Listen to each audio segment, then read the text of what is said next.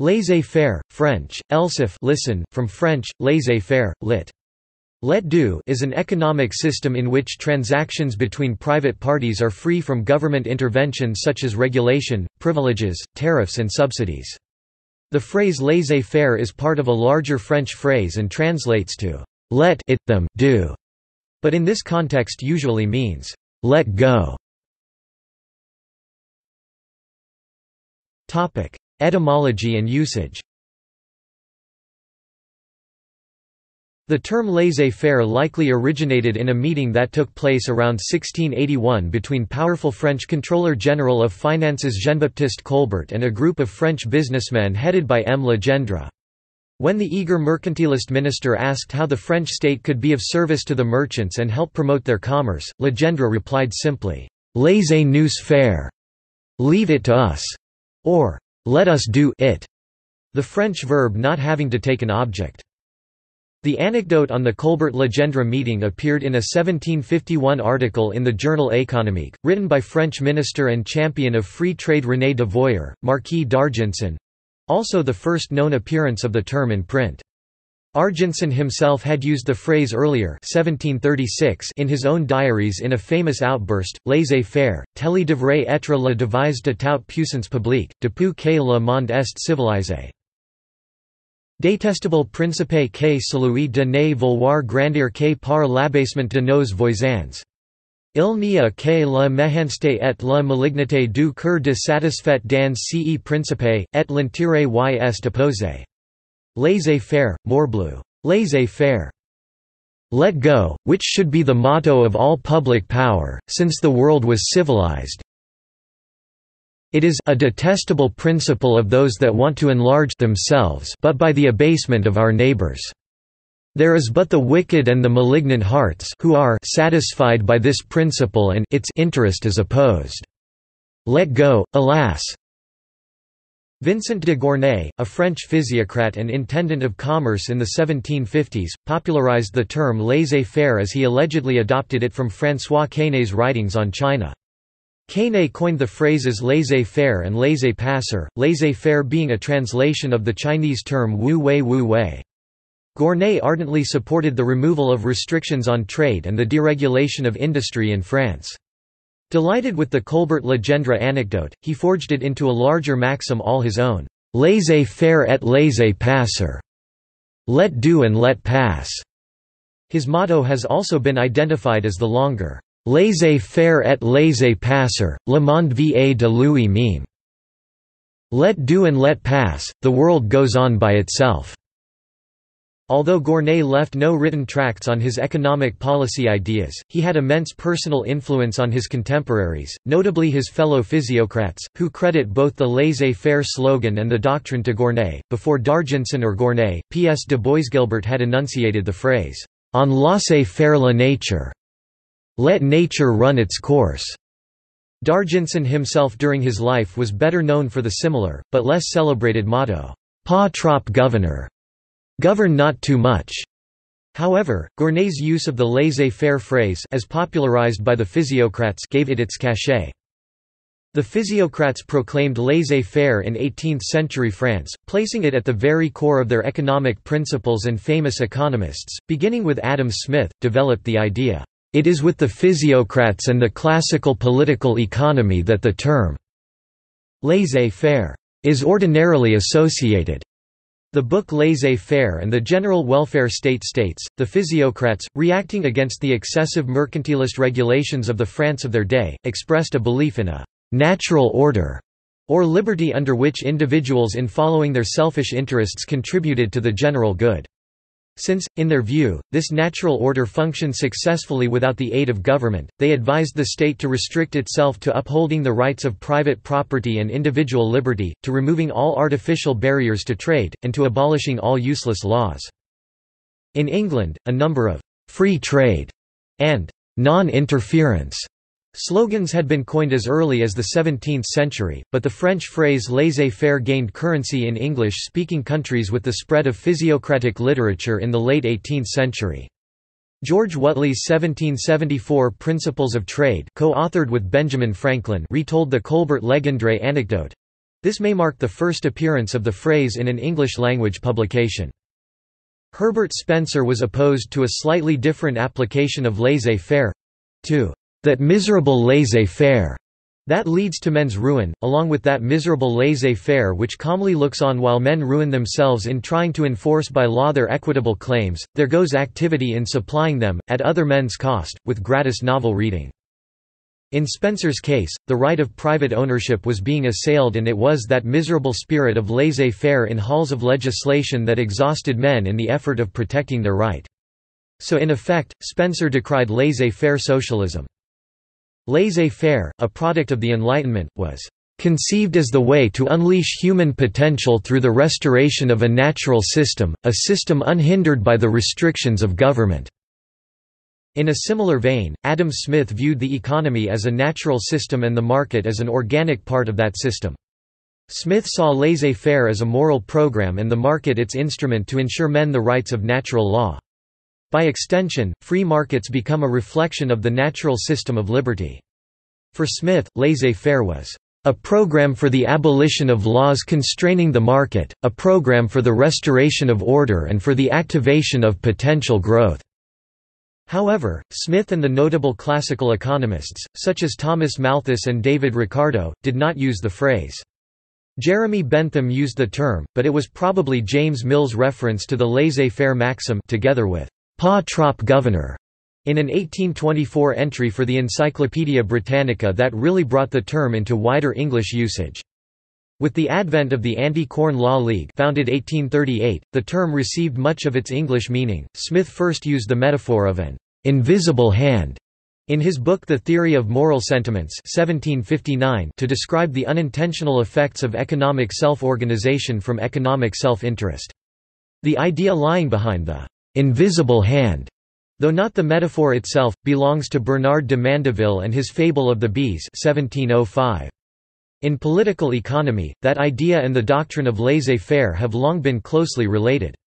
Some have characterized the invisible hand metaphor as one for laissez-faire, though Smith never actually used the term himself. In Third Millennium Capitalism 2000, Wyatt M. Rogers Jr. notes a trend whereby recently conservative politicians and economists have chosen the term free market capitalism in lieu of laissez-faire.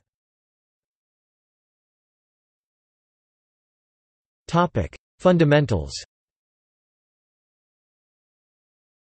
As a system of thought, laissez-faire rests on the following axioms. The individual is the basic unit in society. The individual has a natural right to freedom. The physical order of nature is a harmonious and self-regulating system. Corporations are creatures of the state and therefore the citizenry must watch them closely due to their propensity to disrupt the Smithian spontaneous order. These axioms constitute the basic elements of laissez-faire thought. Another basic and often disregarded principle holds that markets should be competitive, a rule that the early advocates of laissez-faire always emphasized. With the aims of maximizing freedom and of allowing markets to self-regulate, early advocates of laissez-faire proposed a impôt unique, a tax on land rent to replace all taxes that they saw as damaging welfare by penalizing production. History of laissez-faire debate. Europe. In Europe, the laissez-faire movement was first widely promoted by the physiocrats, a movement that originated with Vincent de Gournay, a successful merchant. Gournay adopted the concept, which is the translation of Chinese philosophy Wu Wei, from François Quesnay's writings on China. Gournay held that the government should allow the laws of nature to govern economic activity, with the state only intervening to protect life, liberty and property. His ideas were taken up by François Quesnay and Anne-Robert Jacques Turgot, Baron de Laulne. Quesnay had the ear of the King of France, Louis XV, and in 1754 persuaded him to give laissez-faire a try. On September 17, the king abolished all tolls and restraints on the sale and transport of grain, and for more than a decade the experiment was a success, but then in 1768 there was a poor harvest, and the cost of bread rose so high that there was widespread starvation while merchants exported grain in order to obtain the best profit. In 1770, the edict allowing free trade was revoked. The doctrine of laissez-faire became an integral part of 19th-century European liberalism. Just as liberals supported freedom of thought in the intellectual sphere, so were they equally prepared to champion the principles of free trade and free competition in the sphere of economics. The state was to be merely a passive policeman, protecting private property and administering justice, but not interfering with the affairs of its citizens. Businessmen and particularly British industrialists were quick to associate these principles with their own economic interests. Many of the ideas of the physiocrats spread throughout Europe and were adopted to a greater or lesser extent in Sweden, Tuscany, Spain and after 1776 in the newly created United States. Adam Smith, author of The Wealth of Nations, met Keynes and acknowledged his influence. In Britain, the newspaper The Economist was founded in 1843 and became an influential voice for laissez-faire capitalism. Laissez-faire advocates opposed food aid for famines occurring within the British Empire. In 1847, referring to the famine then underway in Ireland, founder of The Economist James Wilson wrote, "It is no man's business to provide for another." However, The Economist campaigned against the Corn Laws that protected landlords in the United Kingdom of Great Britain and Ireland against competition from less expensive foreign imports of cereal products. The Great Famine in Ireland in 1845 led to the repeal of the Corn Laws in 1846. The tariffs on grain which kept the price of bread artificially high were repealed. However, repeal of the Corn Laws came too late to stop Irish famine, partly because it was done in stages over 3 years. A group calling itself the Manchester Liberals, to which Richard Cobden and Richard Wright belonged, were staunch defenders of free trade, and their work was carried on, after the death of Richard Cobden in 1866, by the Cobden Club. In 1860, a trade treaty was signed between Britain and France, after which several of these treaties were signed among other European countries. The breakdown of the laissez-faire practiced by the British Empire was partly led by British companies eager for state support of their positions abroad, in particular British oil companies.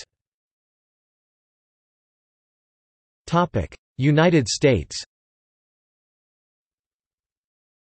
Frank Borgen's study of the Constitutional Convention and subsequent decades argues that direct government involvement in the economy was intended by the founders.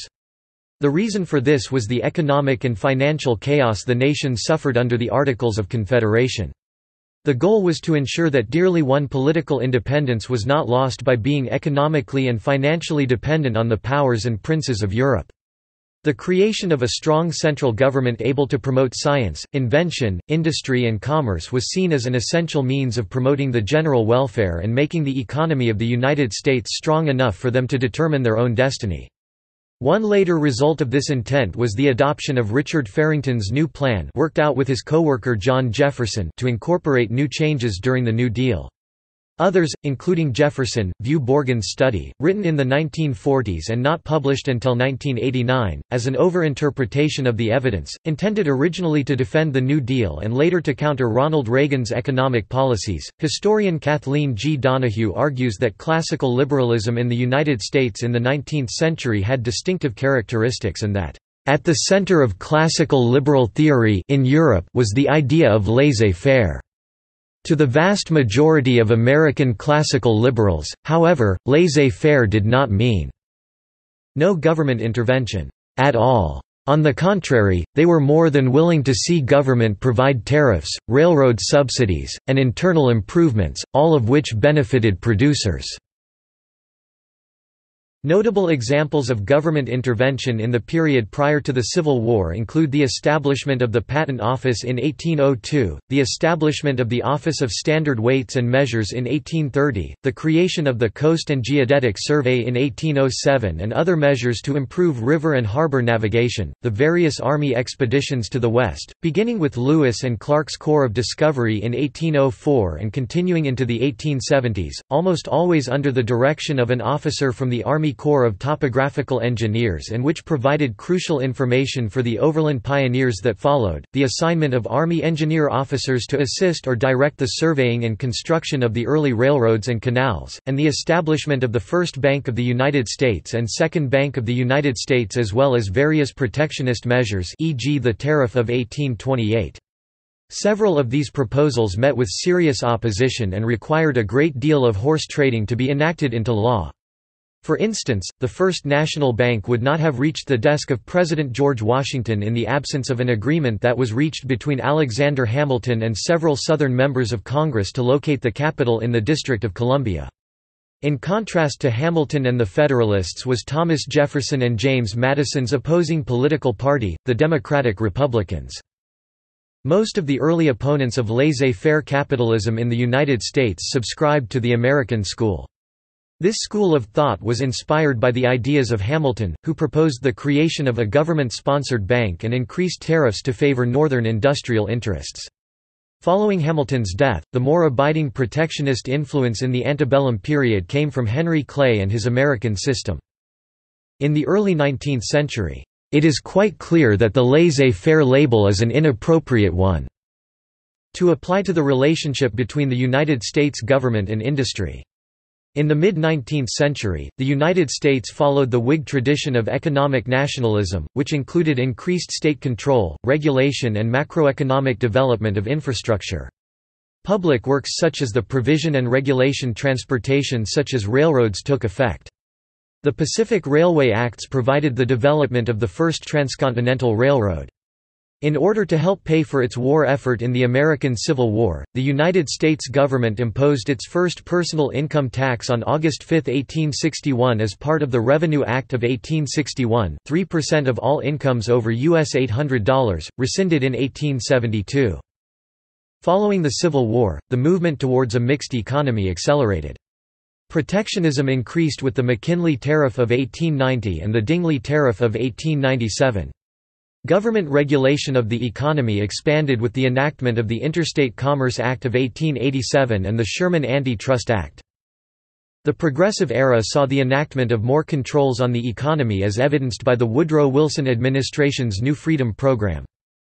Following World War I and the Great Depression, the United States turned to a mixed economy which combined free enterprise with a progressive income tax and in which from time to time the government stepped in to support and protect American industry from competition from overseas. For example, in the 1980s the government sought to protect the automobile industry by voluntary export restrictions from Japan. Pietro S. Nivola wrote in 1986, "By and large, the comparative strength of the dollar against major foreign currencies has reflected high U.S. interest rates driven by huge federal budget deficits.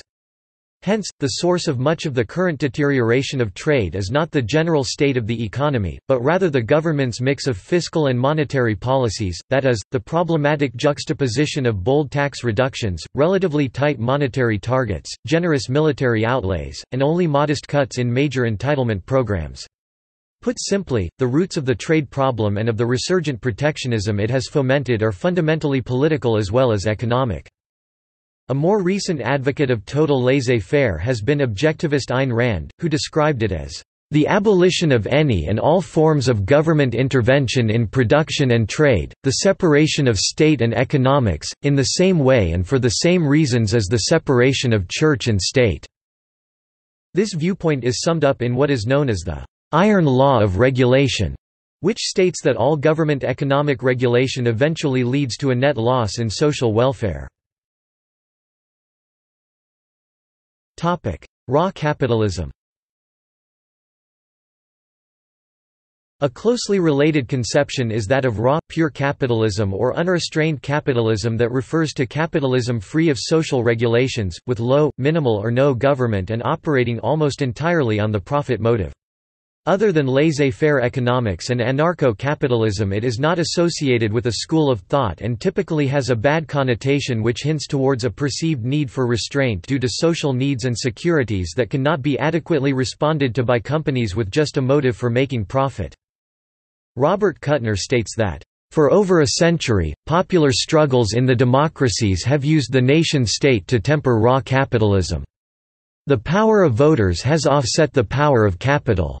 But as national barriers have come down in the name of freer commerce, so has the capacity of governments to manage capitalism in a broad public interest. So the real issue is not trade, but democratic governance." The main issues of raw capitalism are said to lie in its disregard for quality, durability, sustainability, respect for the environment and human beings as well as a lack of morality. From this more critical angle, companies might naturally aim to maximize profits at the expense of workers and broader social interests. Raw, hyper-capitalism is a prime motive of cyberpunk in dystopian works such as Syndicate. Critiques. Over the years, a number of economists have offered critiques of laissez-faire economics. Adam Smith acknowledges deep moral ambiguities towards the system of capitalism. Smith had severe misgivings concerning some aspects of each of the major character types produced by modern capitalist society, the landlords, the workers and the capitalists. Smith claimed, he landlords' role in the economic process is passive. Their ability to reap a revenue solely from ownership of land tends to make them indolent and inept, and so they tend to be unable to even look after their own economic interests. And that increase in population should increase the demand for food, which should increase rents, which should be economically beneficial to the landlords. According to Smith, the landlords should thus be in favor of policies which contribute to the growth in the wealth of nations. Unfortunately, they often are not in favor of these pro-growth policies because of their own indolent-induced ignorance and intellectual flabbiness. The British economist John Maynard Keynes condemned laissez-faire economic policy on several occasions. In The End of Laissez-faire (1926), one of the most famous of his critiques, Keynes argues that the doctrines of laissez-faire are dependent to some extent on improper deductive reasoning, and Keynes says the question of whether a market solution or state intervention is better must be determined on a case-by-case basis. Austrian economist Friedrich Hayek stated that a freely competitive, laissez-faire banking industry tends to be endogenously destabilizing and pro-cyclical. He stated that the need for central banking control was inescapable. See also References Bibliography Brebner, John Bartlett 1948. Laissez-faire and State Intervention in Nineteenth-Century Britain. Journal of Economic History. 859–73. Fisher, Irving January 1907. Why has the doctrine of laissez-faire been abandoned? Science. 25 627, 18–27. doi 10.1126 science.25.627.18 PMID 17739703 Taussig, Frank W. 1904. The Present Position of the Doctrine of Free Trade. Publications of the American Economic Association. 6 1, 29–65. Gerlach, Christian 2005. Wu Wei in Europe, A Study of Eurasian Economic Thought. http://eprints.lse.ac.uk/22479/ London School of Economics. Further reading. Block, Fred, Summers, Margaret R. 2014. The Power of Market Fundamentalism, Carl Poliani's Critique. Cambridge, Massachusetts, Harvard University Press. ISBN 978-0-674-05071-6. Borgin, Frank. The Great Challenge, The Myth of Laissez-faire in the Early Republic. George Braziller Inc., 1989, Harper & Row, 1990. Wu Wei in Europe. A Study of Eurasian Economic Thought PDF, 773 kilobytes by Christian Gerlach, London School of Economics, March 2005. John Maynard Keynes, The End of Laissez-faire 1926. Carter Goodrich, Government Promotion of American Canals and Railroads, 1800–1890. Greenwood Press, 1960. Goodrich, Carter. American Development Policy, The Case of Internal Improvements, Journal of Economic History, 16 1956, 449–60, in JSTOR. Goodrich, Carter. National Planning of Internal Improvements, Political Science Quarterly, 63 1948, 16–44, in JSTOR. Johnson, E. A. J. The Foundations of American Economic Freedom, Government and Enterprise in the Age of Washington. University of Minnesota Press, 1973. Sidney Webb 1889, Fabian Essays in Socialism, The Basis of Socialism, The Period of Anarchy.